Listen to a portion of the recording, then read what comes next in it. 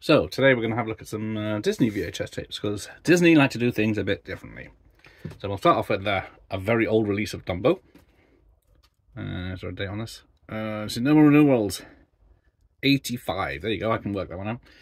So yeah, this is one of the originals. As you can see, it's a dirty old tape. Nothing fancy about the label either. But it does have the hologram. Oh. And some bump that shouldn't be in there. I'll have to go through that later. Like that. Then, of course, there was the standard release. $13.99 recommended retail price. A bit more expensive than your average video. For Homeward Bound 2. So yeah, this is the bog standard UK VHS release. A nice sealed one. So, got a fancy label. Or is it just an updated label? I think fancy bad. Then there's the X rentals.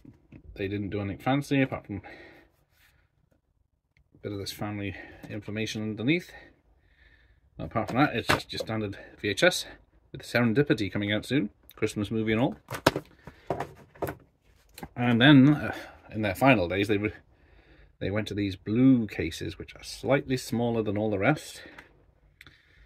Other companies were going smaller white cases, but you get the Mickey symbol on there.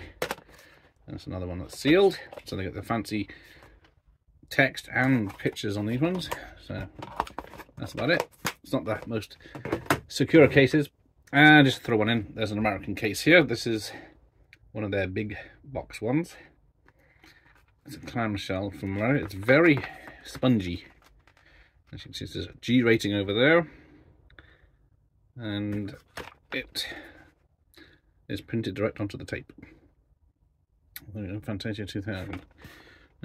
But just has a US patent there. There's some fancy stuff in there, but there we go. Thanks for watching. Here I end up the lesson.